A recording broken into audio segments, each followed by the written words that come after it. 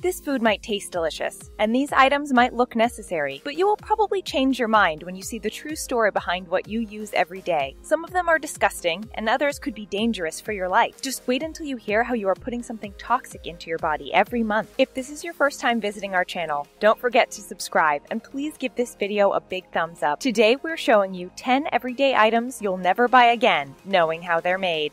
McNuggets. You've probably already seen this disgusting picture of pink slime. People believe that this was how they made food at McDonald's, but you'll be happy to hear that this story is false. And to prove it, the fast food restaurant decided to show the world how their McNuggets were actually made. It is still disgusting, and we're eating animal corpses after all, but this is still better than what we imagined. The process starts by deboning whole chickens, and then set aside the breast meat for the McNuggets. So don't believe the rumor that it's made of chicken legs. It is not true either. The fat is trimmed off the breasts, and the meat is collected into a bin. Then it goes straight into the blender, and it's mixed with seasoning and chicken skin for flavoring. The chicken meat is then turned into different shapes. You've probably never understood what they are, but McNuggets are actually shaped like balls, bells, boots, and bow ties. After this, it's time to send them into the fryer. The meat is still a little bit raw, so the final step will be to send it to a McDonald's restaurant where it can finally be cooked. After hearing the rumors, it is actually not that bad, unless you're a vegetarian, but just wait until you see what's coming next. Gummies. If you think that vegetarians will be happy to hear how gummy sweets are made, you are wrong. These candies are made of gelatin, which is made from boiling the skin, bones, and cartilage of a pig. The first step is to sanitize the pigs and roast them before having their skin peeled off. Meat industry will do their job, and the gummy industry will get the leftovers. Then the discarded skin and bones are magically turned into some sort of white strings. Colorings are added to make it more appealing, and what is left of the pigs then goes into a machine that turns it into beautiful candies that we love to eat. The process was recorded by a Belgian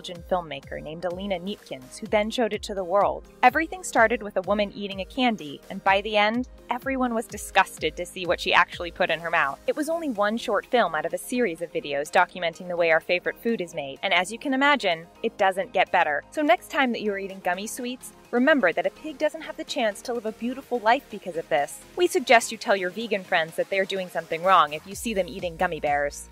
Toothpaste. We put this in our mouths every day, and we don't even know what it is. At this time, you shouldn't be scared of how the toothpaste is made, but of what is in it. Egyptians started cleaning their teeth since thousands of years, and ancient Greeks and Romans did the same thing. At that time, toothpaste was made of different ingredients, but it usually had one important side effect. It made people's gums bleed. It didn't get better over the years because in the 20th century, some German scientists developed radioactive toothpaste. But don't worry, it did get better shortly after. A dentist noticed that locals in a city had fewer cavities than most people. When he understood that it was associated with the high natural level of fluoride in their water, this ingredient was quickly added to the toothpaste that we know nowadays. What we put in our mouths twice a day is actually made of fluoride, baking soda, chalk, flavoring, and a lot of things that we cannot understand by looking at the ingredients on the box. But is it actually safe? On their website, Colgate says that if your child eats a large amount of toothpaste, you should call the emergency hotline listed on the toothpaste tube, or contact a poison control center immediately. So is it really a good thing to put this in our mouths every day? There's probably a better alternative. Red Bull. Red Bull gives you wings, but this is also the reason why you will fall from too high once you realize that it is not as good as you think. Anyway, they don't have the right to say this anymore since someone sued the caffeinated drinks giant for falsely claiming that their product could make them fly. But let's get back to the ingredients. When people read the ingredients, rumors started spreading that taurine was coming from a bull's balls. Don't worry, it's not true. According to the website, taurine is an amino acid naturally occurring in the human body and present in the daily diet. Conclusion? This is probably safe. We know that drinking sugar isn't so good, but we'll survive. However, what you should be worrying about is the high level of caffeine in this product and the impact that it will have on you in the following hours. It takes only 10 minutes for the caffeine to enter your bloodstream and for your heart rate and blood pressure to rise. You might feel like you have more energy after 15 minutes, but an hour later, you will experience a sugar crash and feel more tired than you were before. Then it will take 12 hours for caffeine to be removed from your bloodstream. So is it really worth it? We don't think so. Sunscreen. You might have heard people saying that sunscreen was dangerous, but what is that really about? Sunscreen is made to protect your skin by absorbing or reflecting UVA and UVB rays. The SPF reveals the amount of sunburn protection that it can provide when you use it correctly. However, it must take something really special to protect us from rays that can be life-threatening, so there could be something really dangerous in the sunscreen too. Some scientists think that the nanoparticles in the chemicals could be small enough to slip past our skin and into our bloodstream and cause inflammation, which could be linked to cancer. Others say that it could cause damage to a person's hormone system. This is why a lot of people started to worry. However, it has only been tested on animals, and not all scientists agree. So yes, sunscreen can be a tiny little bit dangerous, But going outside without protection is just worse. 1 in 3 cancers diagnosed worldwide is a skin cancer, and most of it is caused by excessive skin damage. So maybe using sunscreen isn't so bad after all. If you really want to be safe, stay inside or cover yourself from head to toe. This is the only way that you will protect yourself from these dangers, as long as you don't overheat.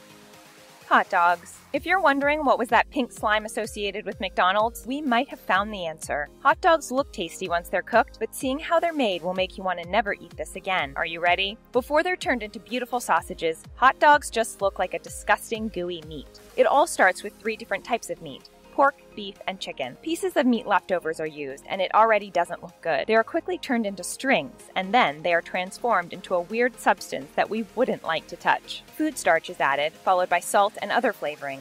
People in different regions have different tastes, so the ingredients can vary. Water is then sprayed into the mix, and everything is blended together. Corn syrup adds a little sweetness, and water makes the hot dogs juicier, and this is when we see the goo pouring out of a tube. Everything is then turned into the sausage that we can easily recognize, but we don't care anymore because it is already too disgusting for us. So let's summarize this story. Something pretty gross is turned into something even more gross until they give it a different shape to make it look tastier. We will never look at hot dogs the same way ever again.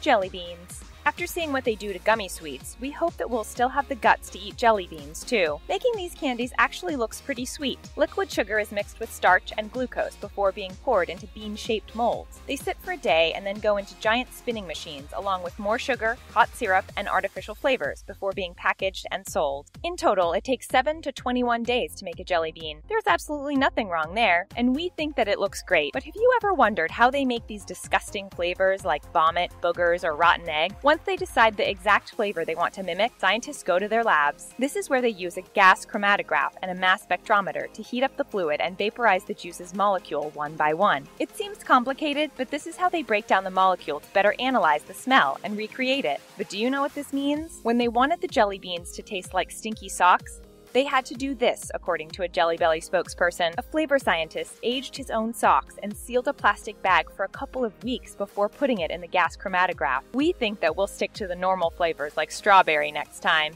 Soap. We wash our body with this every day, so we think that it should be clean. But you will be surprised to learn what soap is actually made of. It was invented by the ancient Babylonians around 2800 BC. At that time, soap was made of wood ash, water, and animal fat. So yes, they were using what was left of the body of an animal on their own body. But did it change? Not really. Soap is still made by combining fats and oils with an alkali. Even though oils are plant-based, fats still come from animal sources. So once again, you should warn your vegan friend and advise them to use something else. But there is also something that everyone will probably care about. If you use antibacterial soap, it could have more negative consequences than benefits. That's because it contains triclosan, a chemical that's a known endocrine disruptor and a skin irritant. It can have an impact on the thyroid and reproductive hormones. It became such a problem that the US FDA decided to ban 19 active ingredients in antibacterial soaps, including triclosan. If this is not enough to convince you, we don't know what will. And anyway, there is no evidence to prove that antibacterial soaps are better than simply using soap and water, so you should stick to animal fat instead. Tampons. When you put something inside your body for a week every month, you really hope that they're safe. This is why you won't be happy to hear what tampons are really made of. We know that they are made of cotton, rayon, and synthetic fibers, but there are a lot of other ingredients that manufacturers are hiding from us simply because they are not required to tell us everything. And when you learn about the toxic shock syndrome and the terrible consequences that it can have, you know that there might be something wrong down there. The toxic shock syndrome was mostly caused by synthetic materials, but they are no longer used in tampons sold in the United States.